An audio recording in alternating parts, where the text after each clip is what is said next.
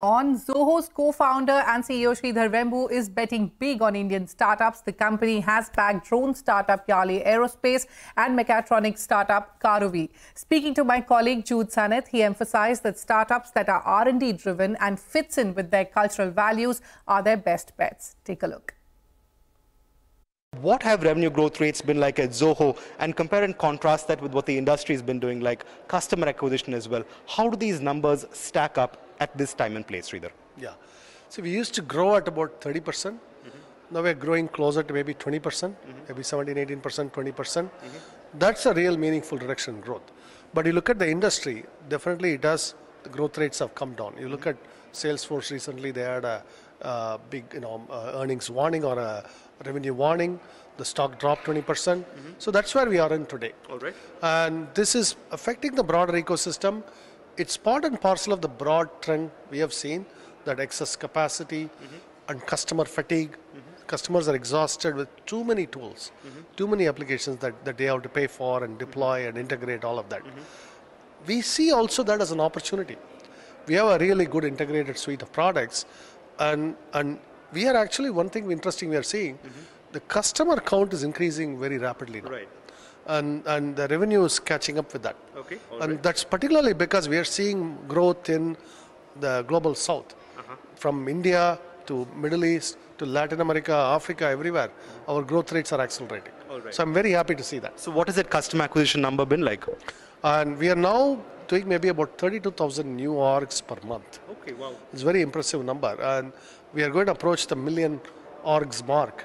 We already have 100 million users, but I'm talking about 1 million organizations worldwide. And there is something like 50 to 100 million orgs we want to target eventually.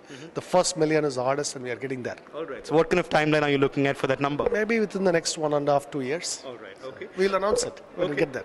I want to speak to you a little bit about the couple of investments you've made in two startups, namely Yali Aerospace and Karuvi.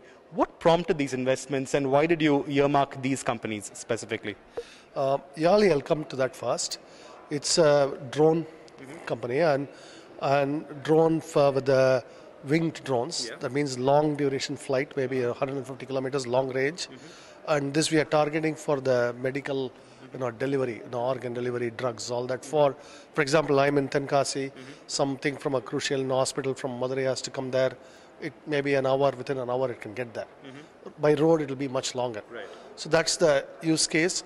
And the critical part is this kind of technology is essential for us. Okay.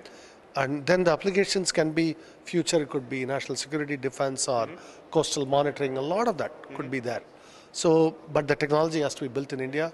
We have the talent pool in India. This couple from Dinesh and his wife, they moved from Netherlands to Thanjavur. So I'm very proud of them. So I'm very happy to support their effort. That's Yali. Karuvi comes from a different angle. One of our Zoho customers from Kerala, Mr. Abdul Ghafoor, he challenged me on why can't we produce this in India. Okay. He simply, he just issued the challenge. I'm importing this, I'm selling this. You guys are engineers, why don't you produce it? I said, we are not in the market. He said, well, do the R&D. Okay. He challenged us. So and we just took it upon as a challenge, almost a fun project. We hired some engineers, gave them the challenge. Now we have really good tools. And I want to set up a manufacturing plant. Particularly in Tenkasi, we are training people so that we can create local jobs, employment, all of that. So it's also fulfilling our rural development mission. Okay. So it's R&D powering RD, rural development. All right. Lovely. So are there other startups on the radar, and is there a fund that you've set aside in terms of what you want to invest? We don't formalize it that much. As companies come by, we evaluate each case. So we are looking at a variety of such uses but all of it has to be R&D driven, and there has to be a rural component. It has to fit in with our cultural values. And there's enough VCs, so we are not a traditional VC. Yeah. The founders have to be committed to the business. If they are very exit-centric, we are not interested. So those are the criteria. Any segments in particular that you're looking at? Any of the, you look at the list of critical technologies our nation needs to master, all of them. All right. Sridhar, I have to ask you, I think a few interviews ago, you mentioned making a foray into possibly hardware and consumer hardware in the eventual future.